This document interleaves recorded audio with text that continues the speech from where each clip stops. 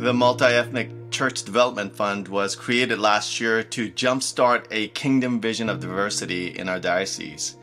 And we did a survey that revealed that our congregations were less diverse in our neighborhoods, our lay leadership was less diverse in our congregations, and our clergy were less diverse than our leaders. So this fund is one way for us to reverse that.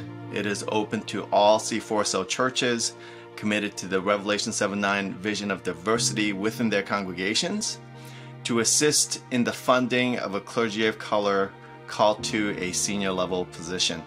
And I am so excited for Mickey Lowe of Trinity Anglican in Tampa and Tisha Hadra of Church of the Resurrection in Los Angeles to be our inaugural recipients. To be a recipient of these funds is to know that our diocese is not just paying lip service to these values.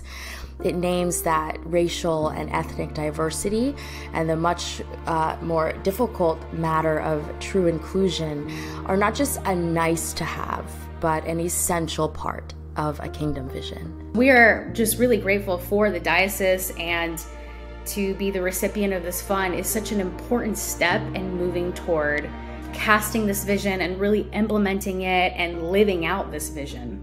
The reason I want to do this is animated by a biblical vision, beginning in Genesis 12, with God calling Abram and making Israel and saying, you're going to be a blessing to the whole earth. That's everybody, of every tribe, nation, color, people. And then in Revelation 7:9, you've got this iconic picture of all the nations, all tribes and languages and peoples. Well, if you put those two things together, there arises in my heart a passionate vision to identify people of color, to equip them, to deploy them, to fund them.